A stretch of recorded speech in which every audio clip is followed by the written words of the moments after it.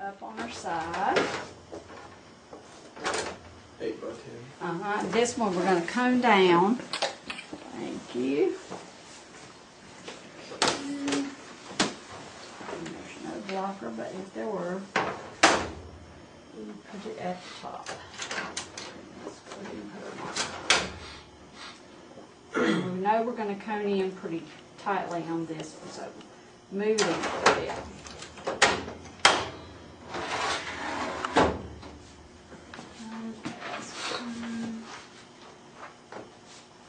First of all, we'll come to our 8 by 10 and then we'll probably comb in a little bit more. Okay.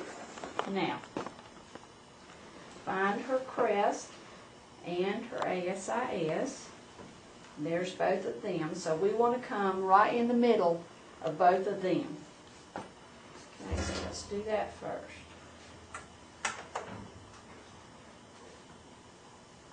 Okay, so that's about in the middle of both of them. Now, where the lateral was mid-axillary, right down the middle, this time, and again, it says perpendicular with support. So again, you want that spine to be parallel, and it's got in parentheses 5 to 8 degree angle without support. Again, that would be larger hips you would angle caught at. Okay, so we're midway between the crest and ASIS. Now this says 2 inches posterior to ASIS, and I think the book might use that too, but to me it's easier to use that mid-axillary line as your reference.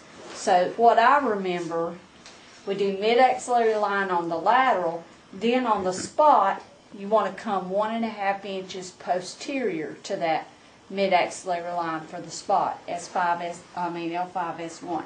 If you're going to do the sacrum by itself, a lateral, then you would come 3 inches posterior to the mid-axillary line. If you're going to do the coccyx, it's 5 inches posterior. So I like to use that mid-axillary line. If you want to use the ASIS, I think this gives all the ASIS ones, that's fine. It's just easier for me to use that mid-axillary line. So if we were going to do the sacrum and coccyx together, sacrum's 3, coccyx is 5, so we'd go somewhere in the middle, like about 4. Okay, so we've centered this way.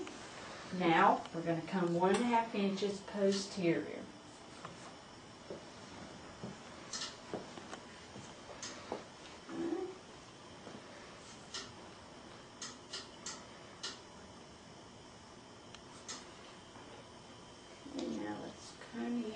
We're still midway between the ASIS and the crest, and then we're coming back from the mid-axillary line.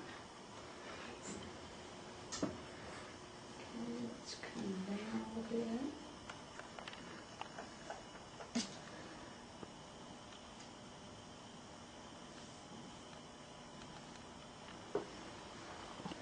bit. And you might not want to cut a whole lot till you get real familiar with where it would be.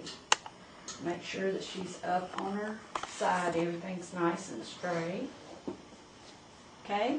And John, you want to tell me your other method? Let's see if it comes pretty close.